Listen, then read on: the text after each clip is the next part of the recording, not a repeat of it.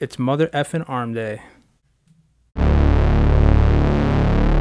I'm pretty much burned out from a long day of doing everything except making comic books.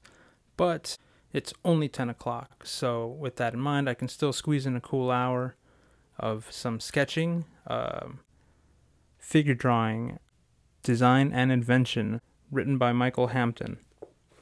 So I'm going to be going through the arm section and to start with learning the parts, naming the parts, because the better you can think about something, the better you can draw it. I won't be going over the names because there's plenty of videos that do that much better than I do, but I decided to write them down for my own personal understanding.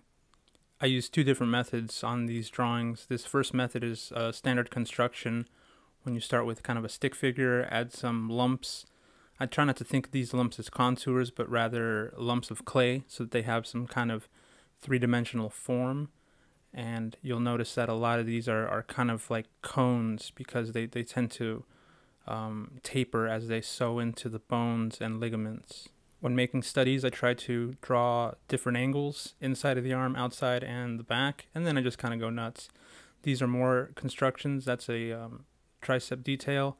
And then I decided to do a little bit of light foreshortening, which I think I did pretty horribly. After that, I decided to spend a little bit more time on the forms.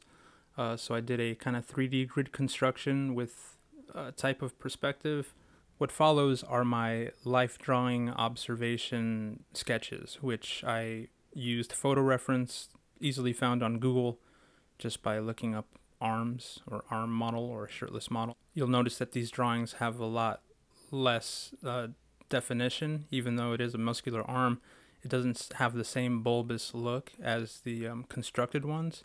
And to reinforce a muscular subtlety, I decided to draw a non-massive arm, then followed by a chiseled arm.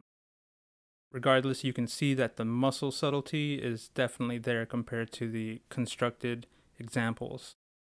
For my own personal goals, I'm trying to fall somewhere in the middle between this kind of hyper-realistic style and a constructed cartoony style. I like to round out my practice with a little foreshortening, especially because it's a kind of a weak point for me, as well as many artists from what I've come to understand. And yeah, this one I kind of feel it was pretty rough in the start, and I kind of got it towards the end. So that just tells me I need to do this more often.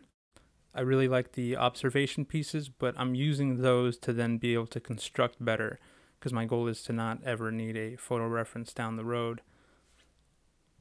I don't think that one method is better than the other. I think you kind of need a well-rounded knowledge of both to produce good results. So practice both.